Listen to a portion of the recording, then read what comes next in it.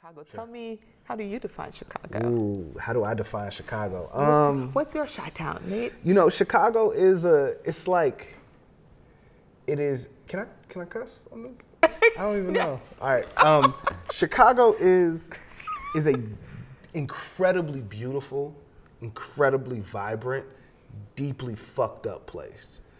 You know, it's like Chicago, like the best way I can sort of describe it is it's like your uncle who like you love and who's like the most fun and like will like give you his old comic books and like when he comes through it's lit, but he also is like an angry drunk who like might get into a fight with your dad like late on Thanksgiving, right? Like it's that, right? Okay. It is equal parts like heartwarming and heartbreaking, you know, a thing that like causes you tremendous harm and also like will embrace you in no other way. And you know, and I think it's a city that is at its core like deeply working class, deeply not pretentious.